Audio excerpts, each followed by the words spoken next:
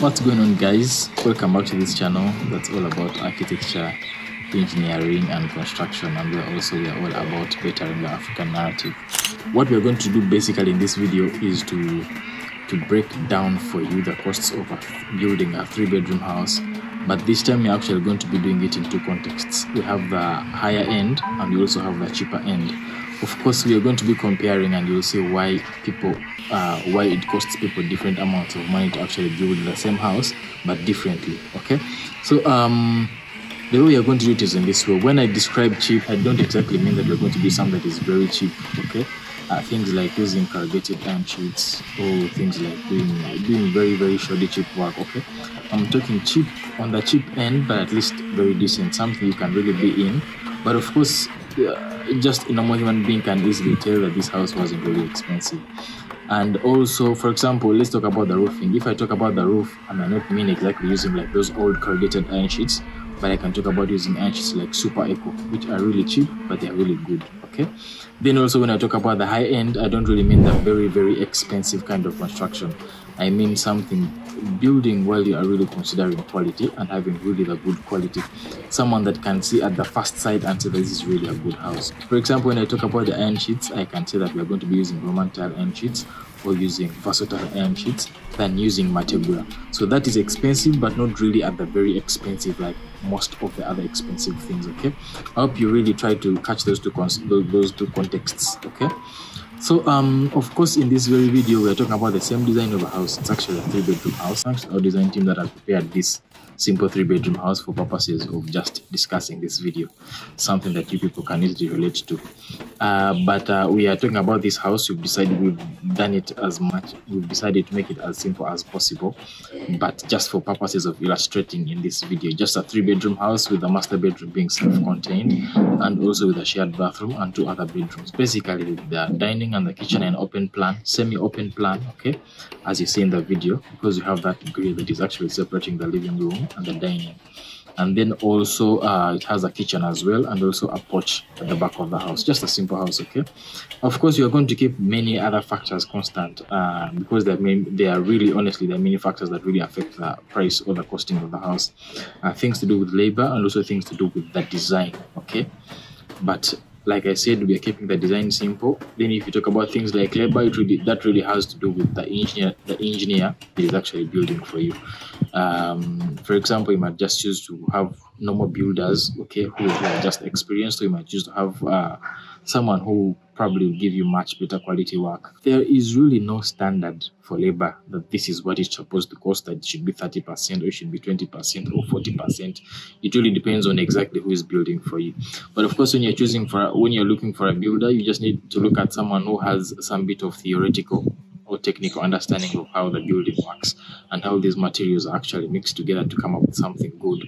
And also someone who has the practical experience and the neatness, or who has a team that can actually produce that neat work that is considered on the higher end. Okay, but anyway, that is really a discussion for another day. We are specifically going to be discussing the costs only for materials. For the labor, we're not really discussing it. Otherwise, I hope you guys enjoy the video. Let's head to office and work on that. So as you can see on the screen, we are going to basically be doing this in phases. We are going to do it in phases until the whole house is done. Okay, of course, in this very video. So we are going to be having 2 columns. As you can see, we have the blue column, which is representing the cheap end, and then we have the orange columns, which are actually representing the high end. Then at the end of the day, we are going to be summing up everything cumulatively so that we achieve the figures here, and then you also sum up everything on the high end, and we have the figures here so that we can keep track of how much one is ahead of the other. Okay, so starting off right away, of course we have other columns. We have the item, we have the unit, then we have the rate, we have quantity, and we have amount, and that is the same also for the high end. Okay, just to give you an example, on the cheap end, we are basically having clay bricks here. We have clay bricks for the high end, and we have mud bricks for the low end. or for the cheap end. So you find each mud brick is about 250 shillings, of which the clay bricks will also be about 400 shillings. And then if you have to look at the totals, you see we are already in differences. Okay, of course, the clay bricks are much stronger than mud bricks. Not to say that the mud bricks can't work, but they can work, but the clay bricks are much more stronger and much more durable than these. Okay, so already you can see for the brickwork, we are already here in 2.4 million. And then here we have 1.5 million. Then we go to lake sand and plaster sand. If you notice very carefully, the prices of sand are actually different. On the cheap end, we have sand being at 220 shillings, 220,000 shillings for a forward truck, and then 260,000 shillings for a forward truck on the high end, because even lake sand actually has different types. Okay, there's the good quality, which is usually Luera sand. We call it Luera. It's usually from Masaka. Basically, it's white lake sand. And that is usually much more expensive, but it gives a stronger bond. It gives very stronger bonding capabilities with cement, and it gives a really a stronger mix of mortar. And of course, with the other lake sand, the yellow lake sands, the dirty ones, you can get them at 220,000 shillings per forward truck. And also, if you have to be also very vigilant, you realize that we have for lake sand and plaster sand, this on the cheap end, quite a number of people do a mix. They put plaster sand and also mix it with lake sand, so that they can also kind of neutralize on how rough this sand is, and also to cut down on the costs. But in the total, we are using 8 strips here and 8 strips here. Just that here, the 8 strips are divided into lake sand and plaster sand, which is usually cheaper, as you can see. So the plaster sand really also, however much it neutralizes on the effect of the rough particles in the bad sand, it also cuts down on the costs, but the mix is a bit less stronger than this one that is purely lake sand. Okay, but it also can work, like I said earlier on. So we have cement. You realize the cement here we have about 150 bags, and here we have 201 bags. Remember, what we are doing is basically from the foundation and also up to even casting of the ground slab. Okay, the reason why you see the differences in cement here we have 150 bags and here we have 201 bags is because here we have used a weaker ratio, which is 1 to 5. That means 1 bag of cement for 5 wheelbarrows of sand. And in this scenario, we use 1 bag of cement to 4 wheelbarrows of sand, which is literally going to take more cement, but will give you a stronger, something that has more integrity. Okay, then you see the prices of cement. Remember, what you're trying to illustrate in this video is how people build houses, and then some others end up more expensively than others, or others end up more cheaply than others. Okay, so you see here we have 31,500 and we have 32,500 because we have different types of cement on the market. And usually those which are slightly of a less quality, or not necessarily a less quality, but they have not been tested over time to be the best brands of cement. Okay, you usually find them being 1,000 shillings cheaper than the normal brands that we have gotten used to, because they have been tested over time and they really give good quality of work. Okay, so also we go to maram. Maram is not really compulsory in every place, but here where you see under the cheaper option, we literally do not have any maram. And then on this other higher end, we have maram. We have actually 5 trips. This is because some people choose to raise their houses above the ground, which also has its advantages. Okay, like I've explained before in another video. So having this maram here and having your house raised has a lot of advantages, and of course that gives you an extra cost on your pocket. So we talk about aggregates. We have hand crushed and we have machine crushed aggregates. You see that hand crushed aggregates, just a forward trip is 250,000 shillings. And then the machine crushed is 330,000 shillings. If you are not able to tell the difference, I can show them to you on the screen that here on the left, we are having hand crushed aggregates. And here on the right, we are having machine crushed aggregates. Okay. Of course, when you are doing a bungalow, really, there is not much of a difference. You do not really need to use machine crushed aggregates. This is just looking for quality, but it's not really, in general terms, it's not really that much necessary to use machine crushed aggregates on a bungalow. Okay. And then we go to DPC, we have 2 rows each. They should be the same. But you see here we have that of 85,000 and here we have one of 120,000 because the DPC is also in it's also in different gauges. We have gauge 900, gauge 800, gauge 1000, gauge 1200. The higher the gauge, the thicker the DPC is, okay? And of course, that is quite obvious for what the reason of DPC is.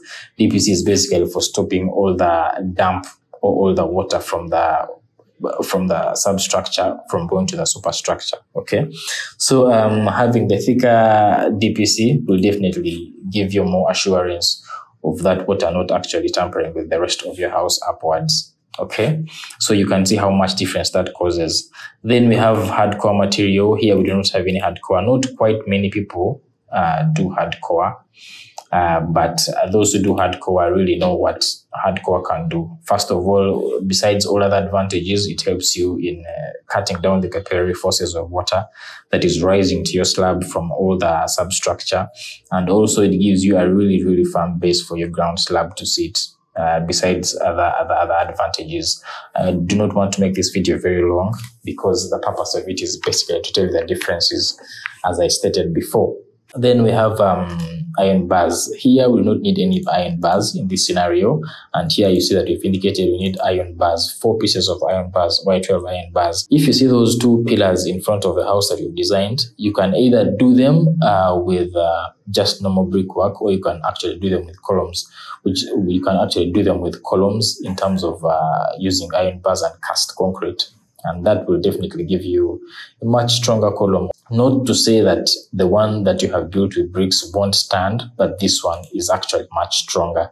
The one that you've done with iron bars and concrete is actually much stronger than the one you just do with plain bricks, okay? Then the rest of the things should really be the same. We have the ropes, it should really be the same. We have profile boards, those are for setting out, should really be the same. When it comes to hoop iron, here we put 0 because some people actually ignore a hoop iron, which is really a very important element of the substructure. If you never put hoop iron in your structure, you might realize after some time, because of the rainy seasons coming and the dry seasons coming, you find the soil, there's a chance that the soil can destabilize, which might cause your foundation to unevenly settle.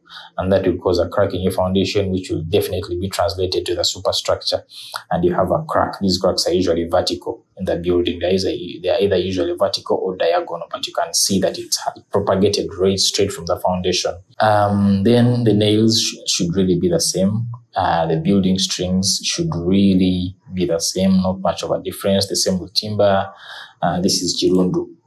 The timber, the 9x1, then there's 4x2 timber. They should really be the same. But anyway, right now as we talk, we are already about 4 or 5 million apart just by telling the difference. You can see how we've ended up at 9 million, here we've ended up at 14 million, okay? Then when we go now to after we finish the ground slab, and now we are actually going to the walls, building of the walls all the way up to the wall plate.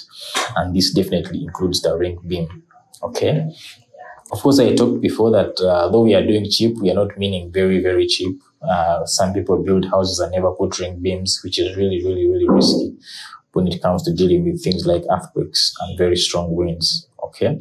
But here, of course, even our cheaper option has a ring beam all throughout. Okay. So we are going to talk about the burnt red bricks versus the clay bricks, same as up.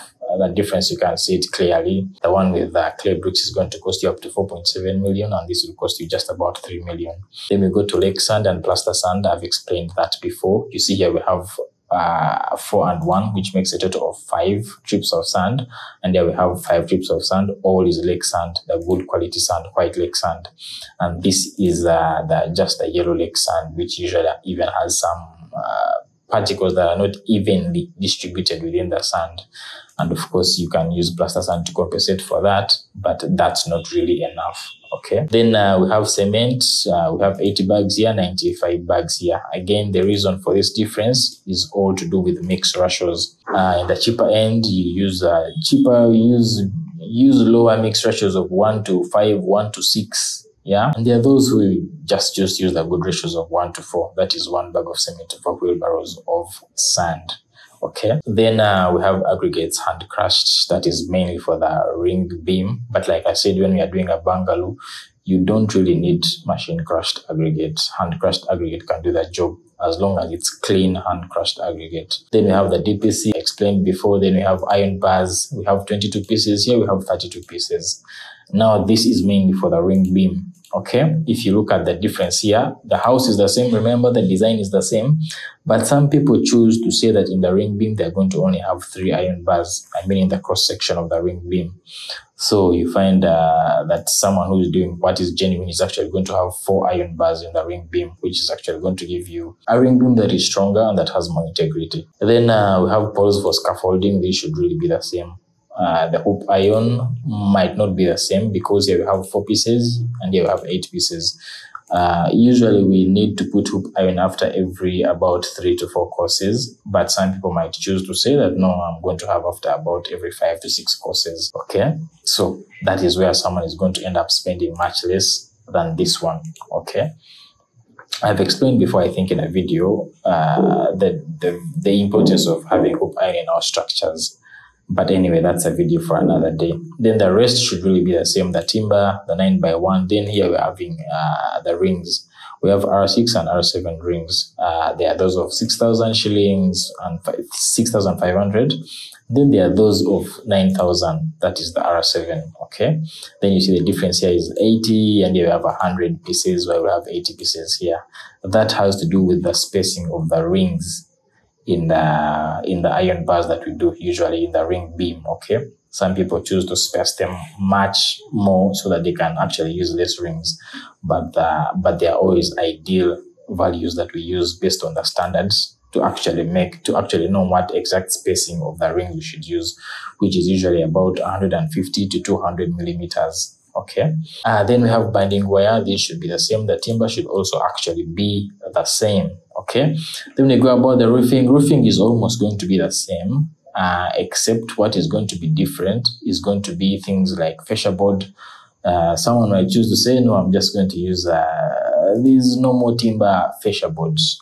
And then someone will say, I'm just going to use the PVC fascia boards, which actually give a neater work and work that's actually smarter. But the main difference on the roof is actually going to be with the iron sheets, if you look carefully. Here we are having to use super eco iron sheets, and here we are going to have to use versatile iron sheets or Roman tile iron sheets, which of course the number is going to be the same as you can see here, but the prices are going to be very much different. And remember, the qualities of house that we are building is something that someone will see on first sight and really already see the difference between the two houses. Not to say that the cheaper one can't stand, the cheaper one can also stand, and someone can actually comfortably live in it. But the one on the high end is really a house that someone would look at and say that's a good house. So the ceiling is most certainly going to be the same. There's not much that is going to really change about the ceiling, except for the quality of sand that we use. Then talking about the pre-electrical installations, those are the conduits that we pass through the ceiling. That is before casting the ceiling, that we pass through the roof. Okay, they're also going to be more or less the same, except for just a few different changes in qualities, really, but everything is almost the same. And then we talk about the plastering. Okay, but as we talk about the roofing, everything, including the pre-electrical installations for the roof, you see that we are already in the difference of between 34 million and 48 million. So the difference there is almost something like 14 million already. 18 million roughly, 14. Okay, so we go to external and internal plastering. You can only see the difference is just within the quantities of cement. Okay, this also has just to do with ratios, the mix ratios.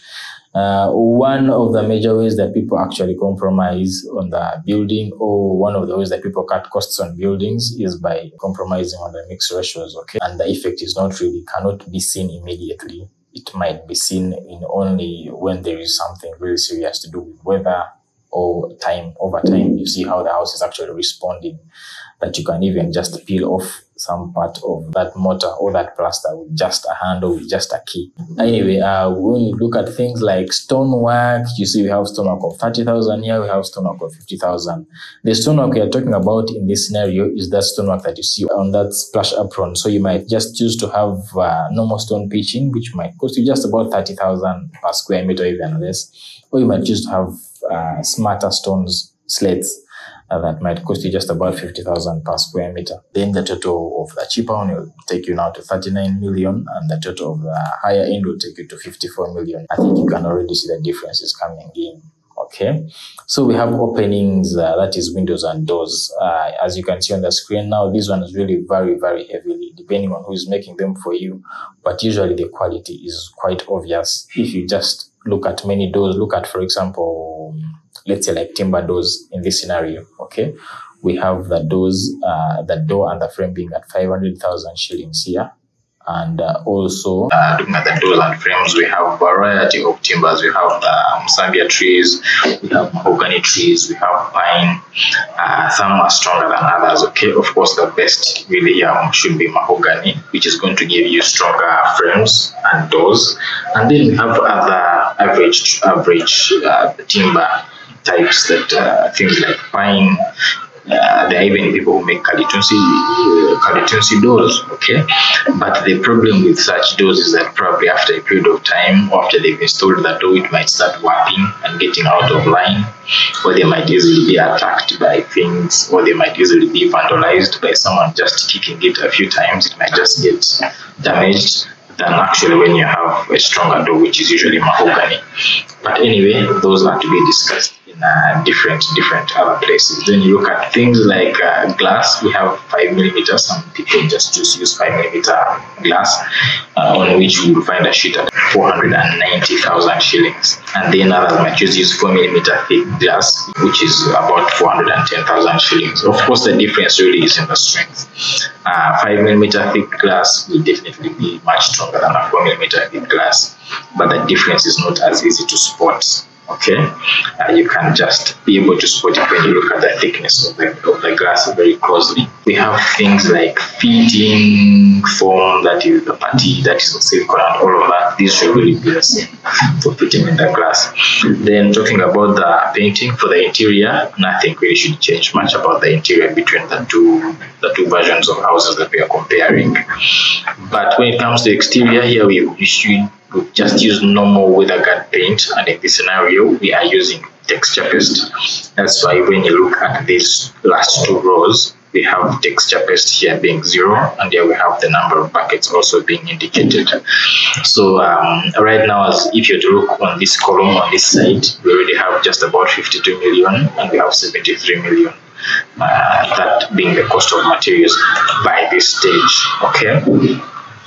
When it goes to floor tiles, this is also a very highly debatable section.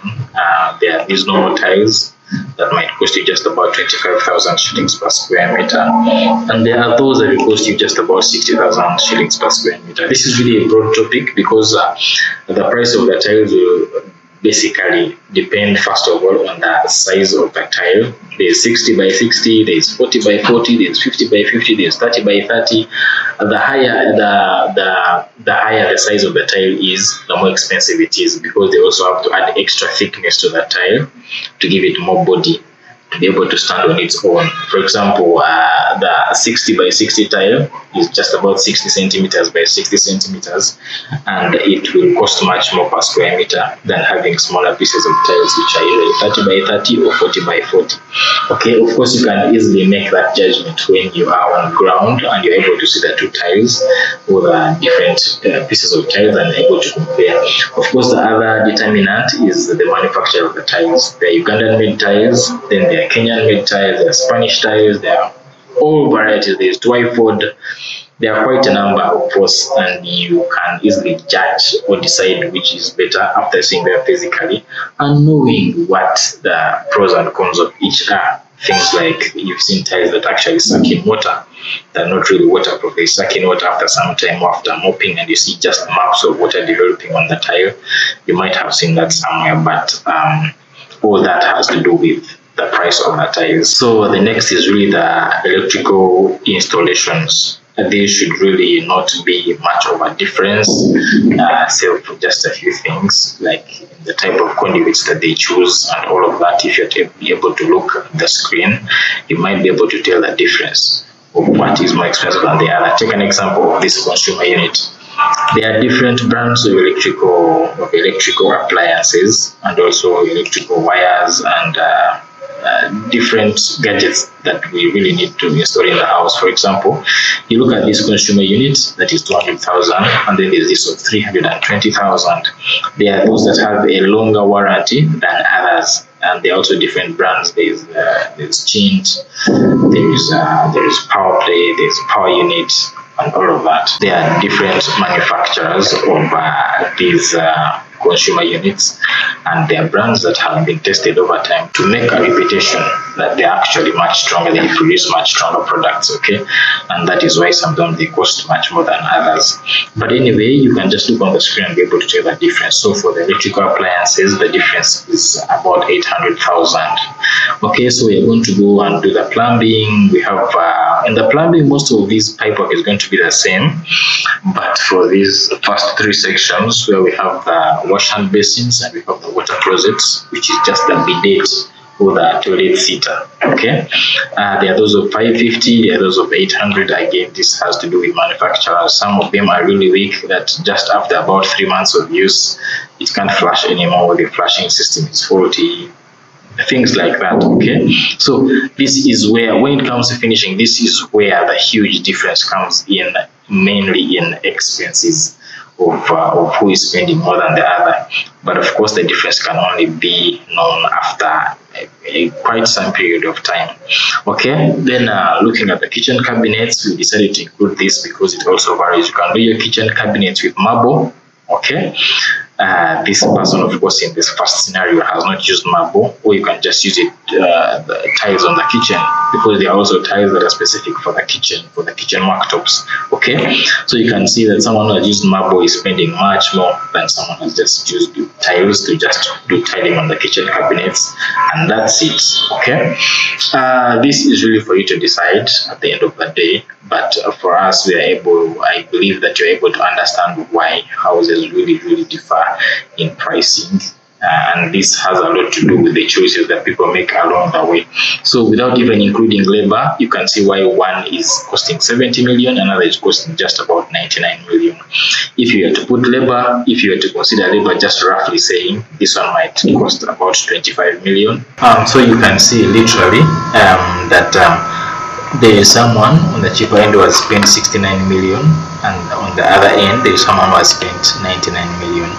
Now if we were just to make rough estimates for the labor, this one being just about 21 million, which I think is about 30%, and then this one being 35 million, you will see that this person has ended up spending 90 million and this has spent 134 million. Okay, but of course, you as someone who has watched this video from the very start, you can see how that accumulatively has actually come up. I hope you guys have had so much to learn from this video, and I hope that the next time you will really understand when making choices of different things on the market, so that you can easily be the major determinant of how much your house is going to cost you. Otherwise, thank you very much guys for watching, and this is DaWinάθi.